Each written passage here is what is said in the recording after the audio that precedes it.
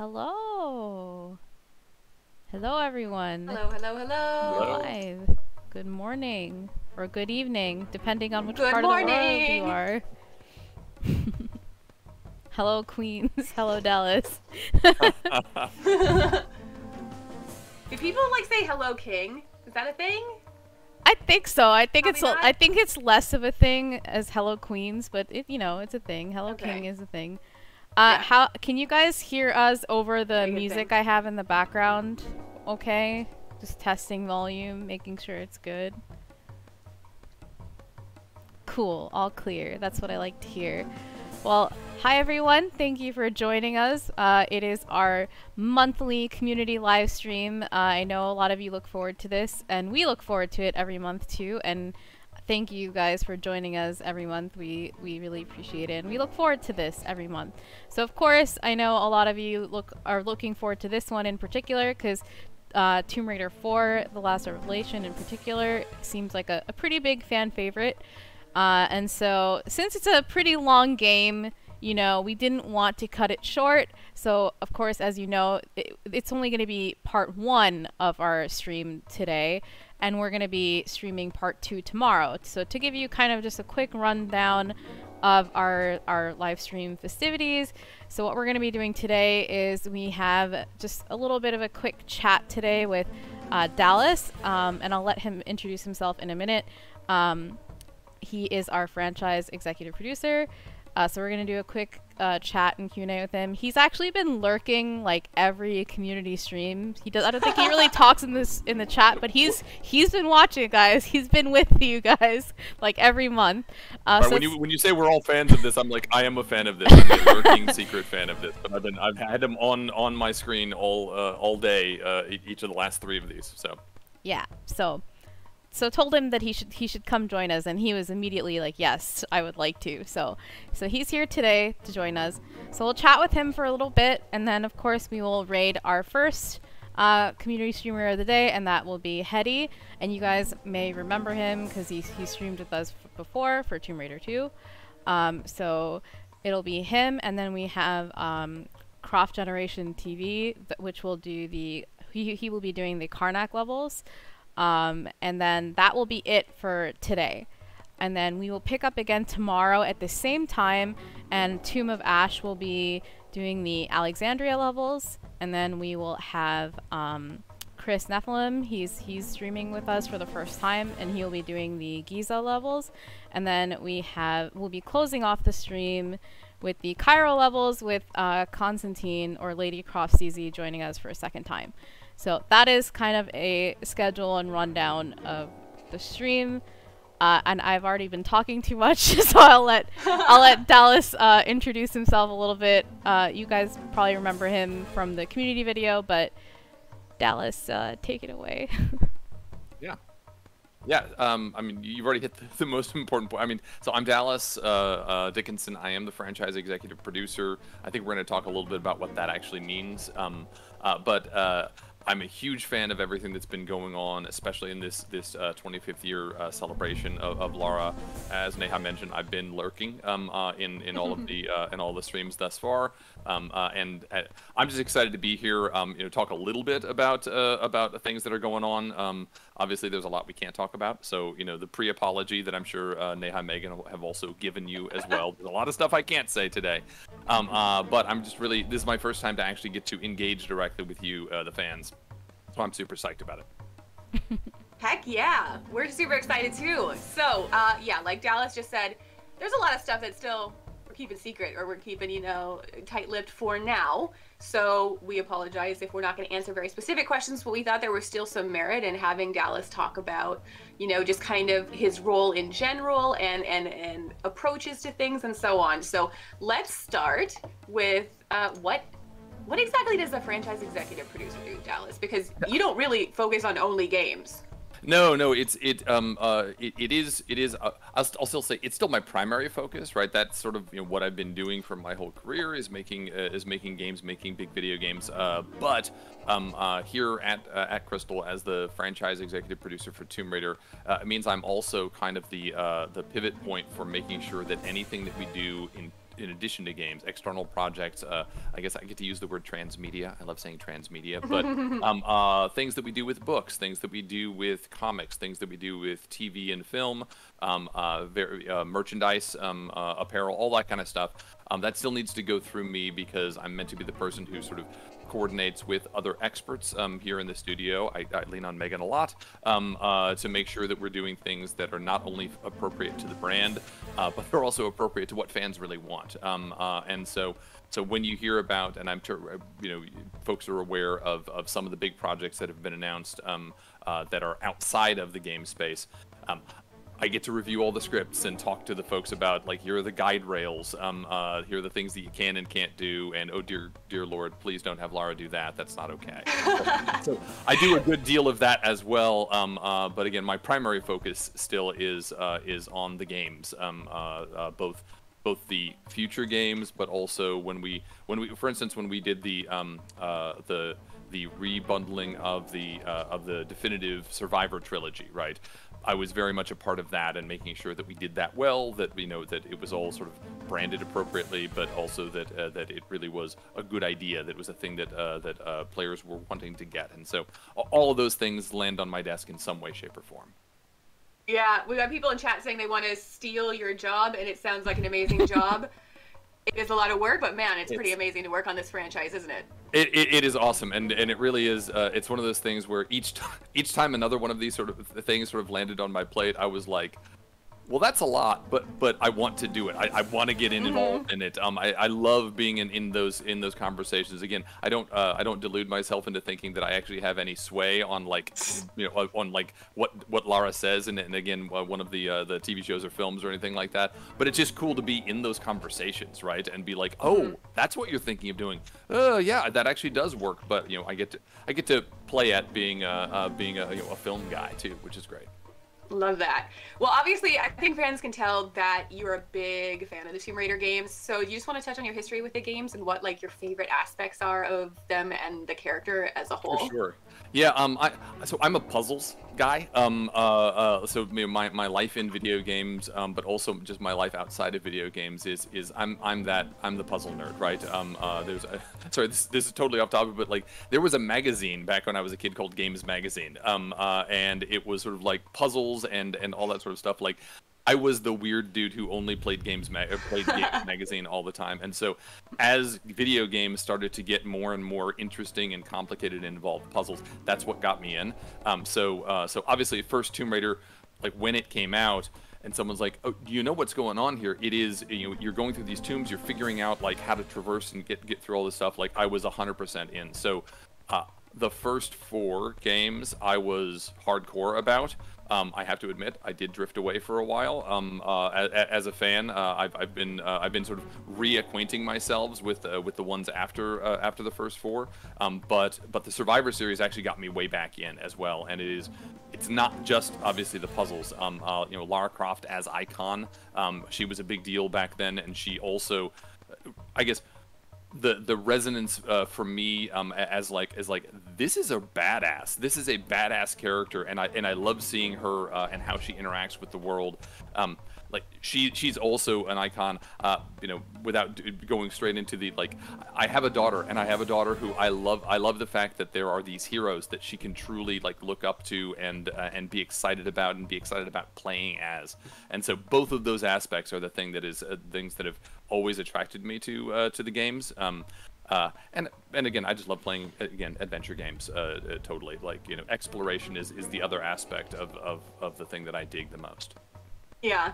We have a couple of questions in chat just as a follow-up from your role. People are asking just about your involvement when it comes to things like concept art and direction, more the visual aspect. Maybe you could just touch a bit on that versus what art directors like Bren do. Yeah, so that is very much in Bren's space. I get to be a voice in the room, but a lot of my job is, knowing that I'm not the smartest person in the room about most of these things specifically. As I said, I lean on Megan to know a lot of the historical stuff, a lot of the stuff that, as I said, my knowledge before I started at Crystal of 5 through 8 as we number them was actually pretty limited. I actually hadn't played the Lara Croft games, Temple of Osiris and Guardian of Light, and so leaning on people for that. So in the art space, like, Bren's the one who knows, right? I am learning from him so that I can be a sort of first layer of defense. I try to keep things off his plate as much as possible, and so when concept art from external stuff comes to us, I at least now know the basics of, like, that's not what Lara looks like. What are you doing with her hair? That's the wrong outfit. But when we get into the details, I absolutely have to lean on Bren and a couple of other folks to say, like there are very specific things about the way that Lara presents to the world. Like her mouth shape is a thing, right? And we have to hit it every time, no matter what form we're going with. And so even when we go into different styles, right? Because obviously we've done some pretty wildly different, I guess, styles of representation, especially in more sort of animated style stuff. We still need to hit all of those notes so that all of us, the fans, can look at it and go, "Oh, that's Lara Croft. Yep, I know what's going on here." So I said, I'm the first, but I'm probably the worst line of defense there, and then I pull in the extra. I think you're underselling yourself a little bit, but yeah, it is obviously a collaborative effort, but the passion and the knowledge across the whole team is pretty exciting. So people have also been asking about CSW, Crystal Southwest, announced yesterday? Wednesday? Announced yesterday. Yeah. Yeah. I can't obviously go too much. Right. What can you say about that? Yeah. There's the super simple blurb, and I'm not going to go too much deeper than that. But I will say it's a thing that's been in process for a while. We've been building up the team. I think a thing that we sort of referenced there is we are seeding the group here with lots and lots of Crystal veterans, folks who have been working on Tomb Raider as well as other projects for a number of years. So we want to make sure that we have that. Again, this is all corporate speak, but we want to have the Crystal DNA represented here. But then, for those of you who are not in game development, to know that, like, there are 4 or 5 big game development spaces in the United States. And obviously, there are more beyond that. But Austin has always been one of those, like, top 4, top 5 spaces. So it's a place where we're just going to be able to grab even more folks and attract more talent, because I guess the super vague way to say it is the things we're doing going forward are pretty damn big. And so being able to hire the best talent at our studio up in Seattle, Crystal Northwest, and our home base in Redwood City, but then also to have a third big base of operations here in Austin. It's like, that's the reasoning behind it. And again, it's because we're building big things. We are growing in terms of our portfolio of games that we're working on. That's super exciting. All right, so Lara has been in a ton of crossovers and partnerships, especially this year, and we still have more to be announced. So, fans have asked before, how do you choose what to feature her in? And, you and I are Fortnite fans, so, like, why Fortnite specifically? Sure. Yeah. I mean, so to the general question, I think it's because we see it all. We understand why we've sort of, like, chosen things and not chosen things. To be clear, there are tons of things that we reject outright. There are even some that we talk with potential partners about, like, how they would use Lara, how they would actually represent her, what would be the actual way that she appears in their game or in, again, other media formats, and it's up to us to say that actually doesn't fit. It doesn't fit with Lara's character. It doesn't fit with the brand generally, and this is a word that I'm going to say out loud, and then again probably not give you as much as you want on it, but it doesn't fit into our plan for unification going forward, right? And so those are some of the criterion that we use to kind of sort. The fourth one, and this kind of leads into your second question there, is, like, is this a high quality partner? Is this somebody that we want to be associated with? And to be clear, we want people to be excited about Lara Croft. We want to, in fact, sometimes introduce her to players and even generations who aren't as in tune with her. So there are people, obviously, in our fan base who are are my age, and who have been with Lara for the entire journey, right? And so we want to make sure that we're doing things that honor what those of us who were, quote, classic fans. I know we use the terms differently, but I think of myself as a classic fan. But we know that there's also a huge new generation of fans who were brought in with the Survivor games, and we want to make sure that we're honoring them. But we also want to look to the next generation, right? I referenced. I'm going to keep referencing my daughter. I apologize. But like my daughter is the next generation, right? And we want to make sure that they're excited about Lara Croft, that they find her relevant, and they go, wait, who's that? That is a badass heroic character, and I want to be her. Let me learn more about her. Let me play the next game or one of the previous games, etc. And so Fortnite, this may be a surprise to everybody, but it's one of the most popular games on the planet. There are hundreds of millions of people who are playing that, and many of those players are aware of Lara Croft. They're aware of Tomb Raider. Some of them aren't, right?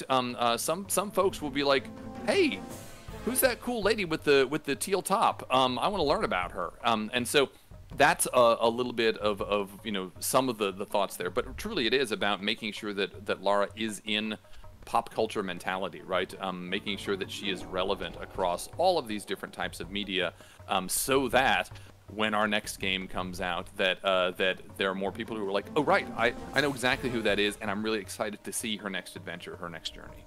Yeah, and with Fortnite specifically, how amazing is it that Lara can run around with Aloy and can run around with Sarah Connor and Right. Ellen Ripley, and that just makes my heart pitter patter every time I see that. Amazing. And I know we talked about this, but we've been putting together these awesome, I guess we put together some Lara Squad shots that we share, but then we've seen this with fans as well, where they create the badass woman wrecking crew, and go through and are just that's awesome, right? And getting to see her again beside all of these other sort of great iconic characters, it's amazing. Not to mention, just doing a quick shout out, so not everybody realizes how in-depth creative mode is, and I've got it on my list to try this weekend. I saw someone promoting a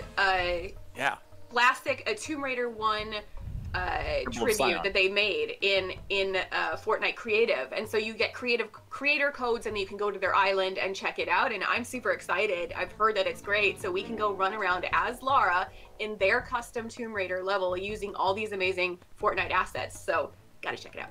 Yeah, exactly. I mean, we aren't the people who are creating metaverses right now, right? But it's awesome to see, there is a world, and maybe I'm asking fans to do this. There's a world where people just start creating all of their favorite Lara levels in Fortnite creative mode. I'm 1000% in for that. I want to see what people can do, what they do. Hopefully, folks who did play Fortnite did play the Manor, because that was a totally fun experience, and it was the blending of sort of Tomb Raider style puzzling with the crazy stuff that you can do in Fortnite. I had a lot of trouble with the sort of grenade, sort of propulsion grenade level. Finally got good at it. But it was it actually gave me the same feeling that I got when I was first solving some of the Tomb Raider puzzles, where you're like, this is just impossible. There is no way to get this done. I can't understand. And when you finally get it done, it's it was great. So I'm really excited to see more of that. Awesome. All right, so again, we're going to keep this high level, but I do know that people are interested in this. Really quick, someone asked if this is a VHS player. It is. I'm digitizing old Tomb Raider tapes. Some exciting stuff in there. Yeah. So people are wondering, what is the process of unification and how is that going to work? We're going to keep this super high level, but if you just want to speak to the general philosophy a little bit more than we did in the initial video, that'd be great. Yeah, for sure. So, I mean, there are aspects, in fact, a huge amount of who Lara was in the original games. That I know fans and rightly sort of said, hey, you've lost some of that, some of what made me so excited about Lara Croft. Lara Croft was a damn superhero, right? And people want to see that again. However, there's also a bunch of great things in the Survivor series that honestly grounded her more, made her more accessible, made her more of a real person. And so some of it is, you know, it's very easy to say out loud, but it's actually hard to do, is making sure that we can stitch together those Laras and make it so that they're both true, right? And this is all about honoring the fans, honoring the creators, the original creators, and saying like, yeah, those things about our various Laras, that's actually Lara. That is all one thing. It does mean that we look a little bit at even little tiny niggling parts of backstory, and we want to make sure that we unify those. And so we need to actually, in some cases, choose and say this is actually what happened, and that makes the through line more clear and more on brand of what we think is the best blend. But you know, the thing that we heard a lot during Survivor was, is she the Tomb Raider yet, right? Because people really want to see, like, she's overcoming the struggles, and that's part of what was really important about Survivor Series, right? We also got lots of people saying, like, I love to see Lara just keep moving, right? I'd love to see her say, like, I do not give up, and you have to have something you're struggling against in order to not give up. But what fans really want to see is, but now she's a badass. Now she is confident in all things. And so we're making sure that we pull all those things together. And it kind of goes into what we do even with work outside of the games, right? Is that we want to make sure that anything that comes out from now on has those lines at least crossed, that we talk about them, that we, again, and this is my role, that when we talk with a partner, we say, all right, how are we presenting Lara?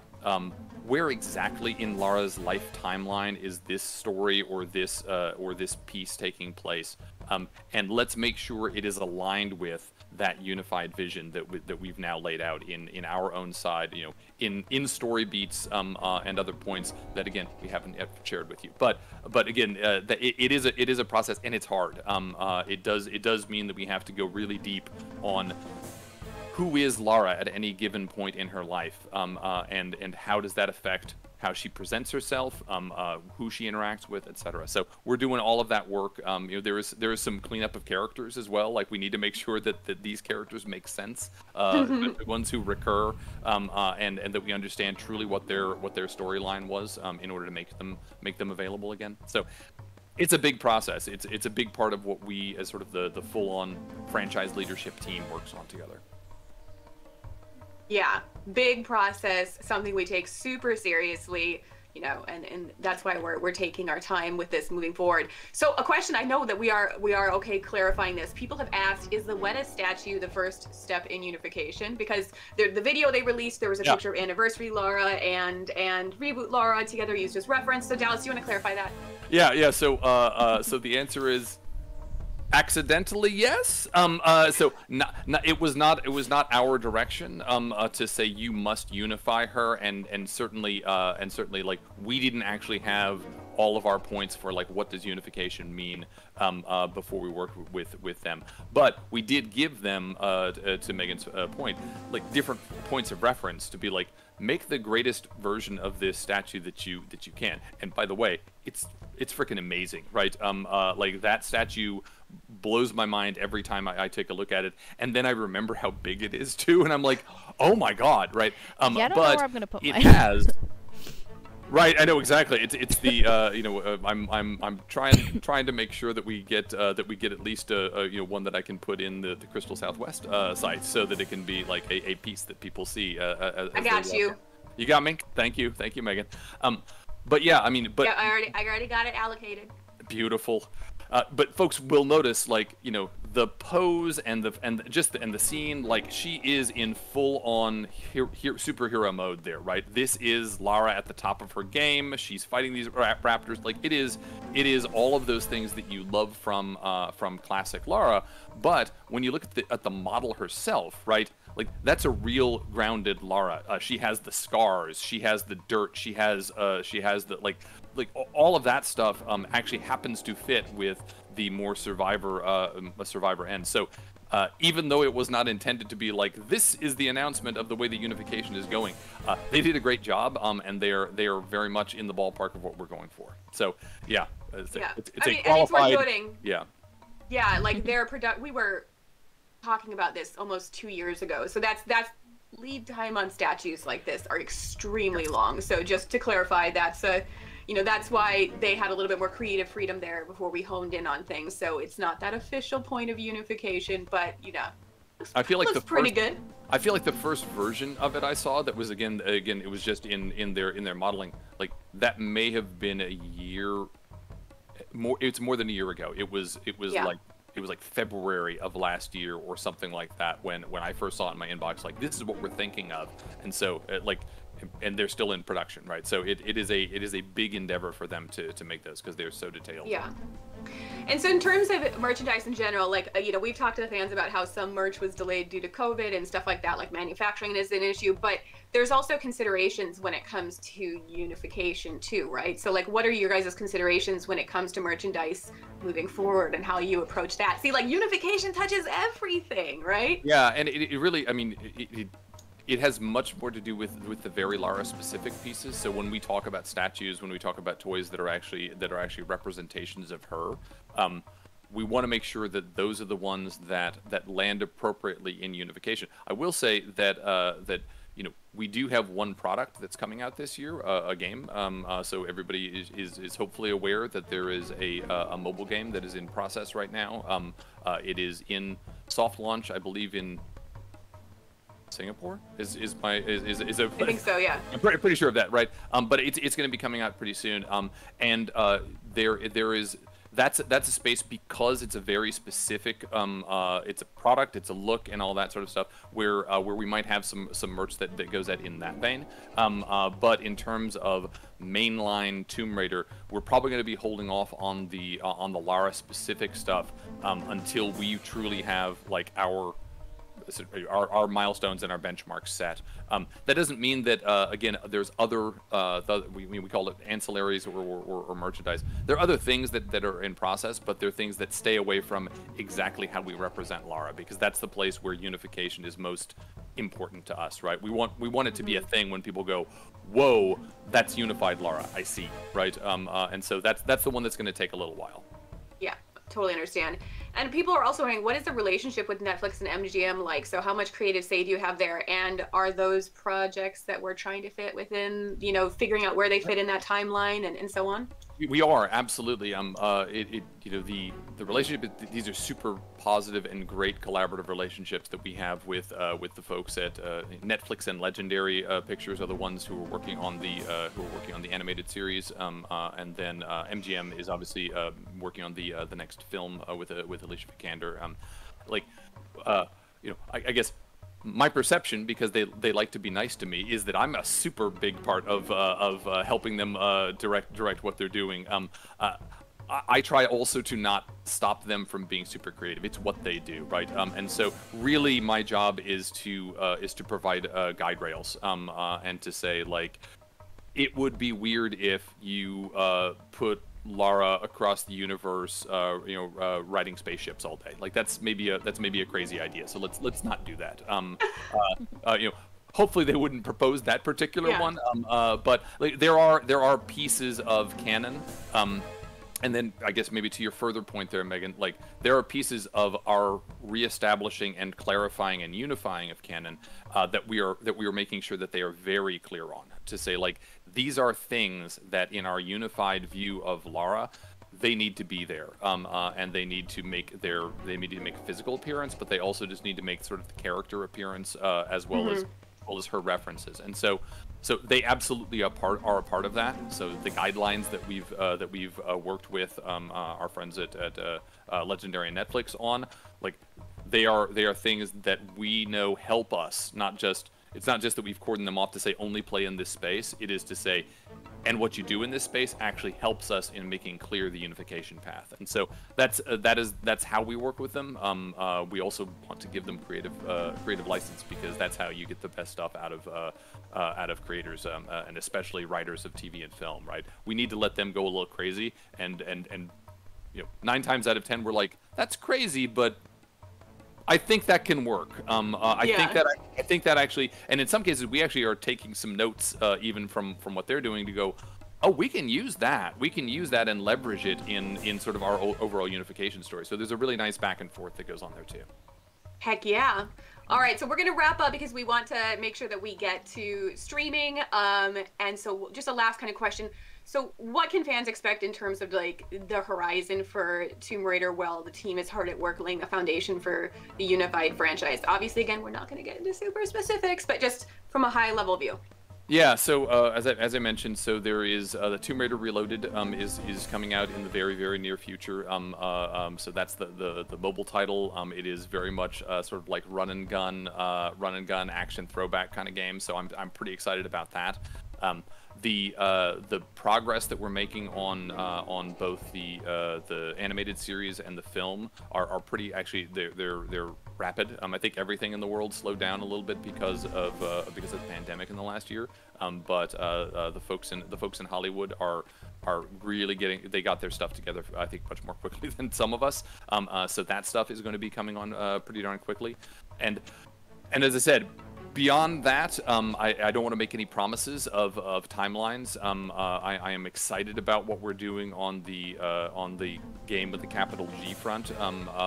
But that's the sort of stuff that we'll be saving until we have the appropriate level of progress. I'm a fan of showing off things that are a little bit earlier. But we need to work through our overall communications plan. Again, this is very corporate sounding, but like we want to make sure that we don't show something way too early, because that also, I think, sets people up for like, right, but is it done now? But is it done now?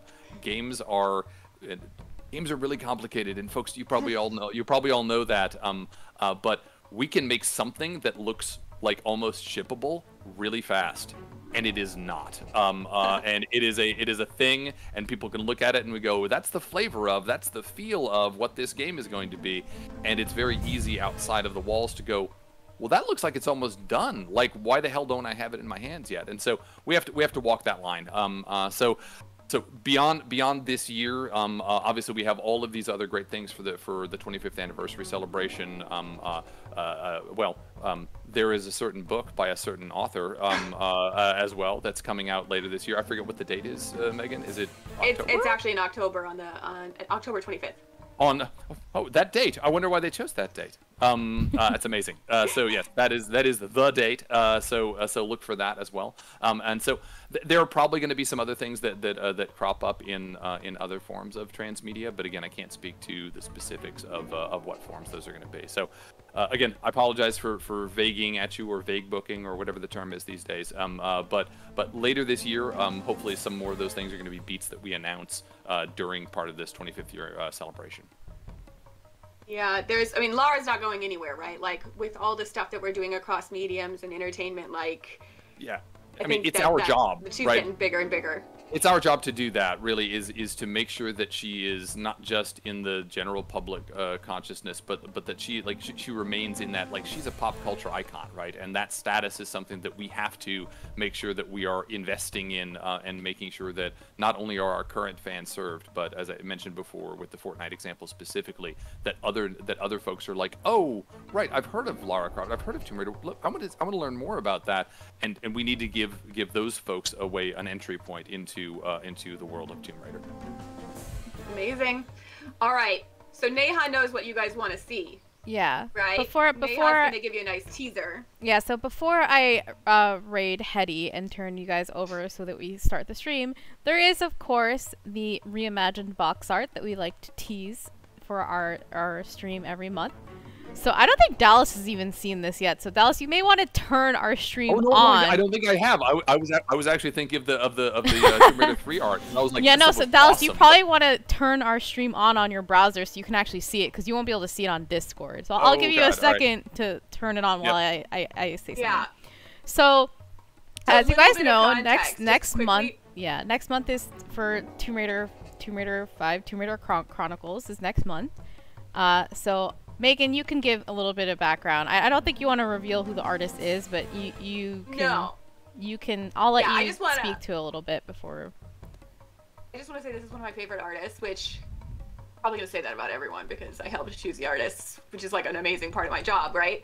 But this is one of my favorite artists, and just putting it out there, it is nothing like the original box art because we gave everybody as much creative freedom as they wanted, and we decided that because this one has so many different stories in it, we kind of wanted them to go a montage route, and it's phenomenal and beautiful, and I can't wait for you guys to see it. But remember, like, we give people the creative freedom to go where they want with things. So yeah, I'm glad Megan mentioned that, because I think one thing that we see on social a lot is people like to compare the original box art and the new one. And like, while we do call it a reimagined box art series, I think what's nice about, like, you know, it's 2021 and like things have come such a long way, not just in game graphics, but just like where artists have gone and like their creative freedom and where they've taken like art direction and stuff like that.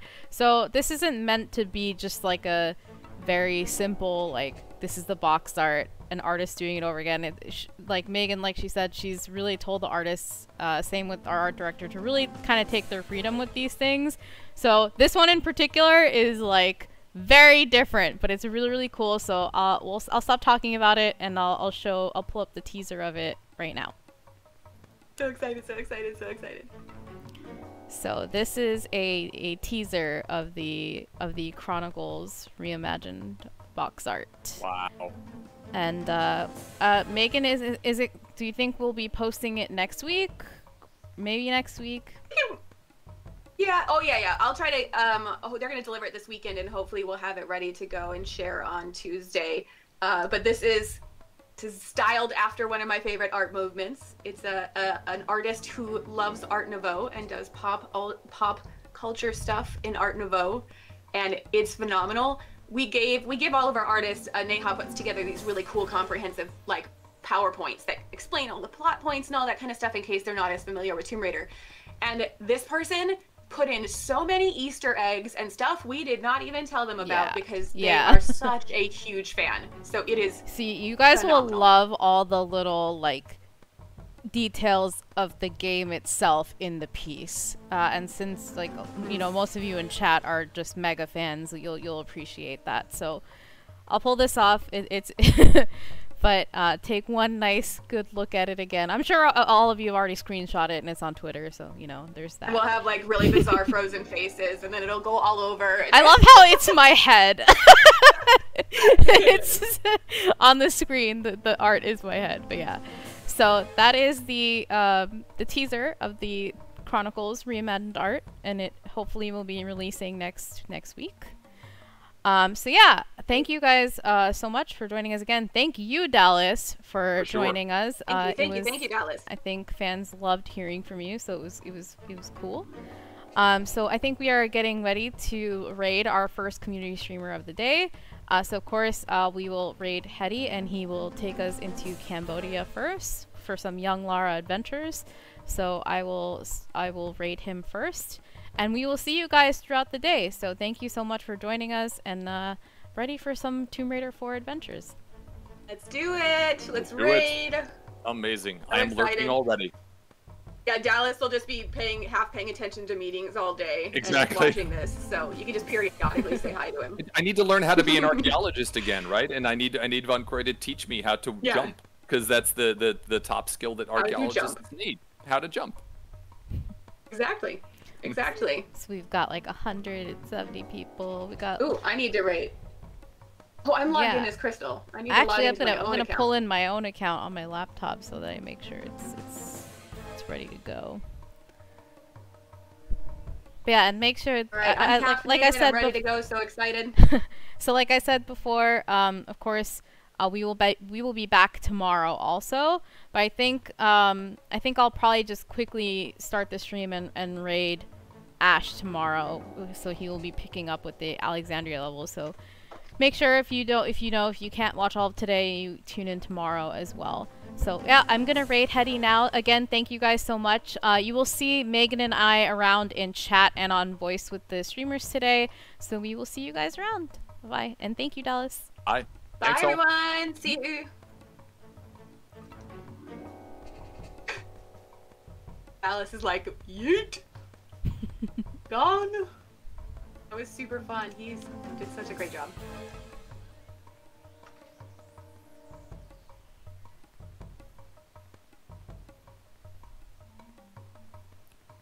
Alright, I'm gonna hop off voice so I can join Hetty whenever he's ready. I will All see right, you great. around. Awesome job. Thank you. You too. Bye-bye. Bye.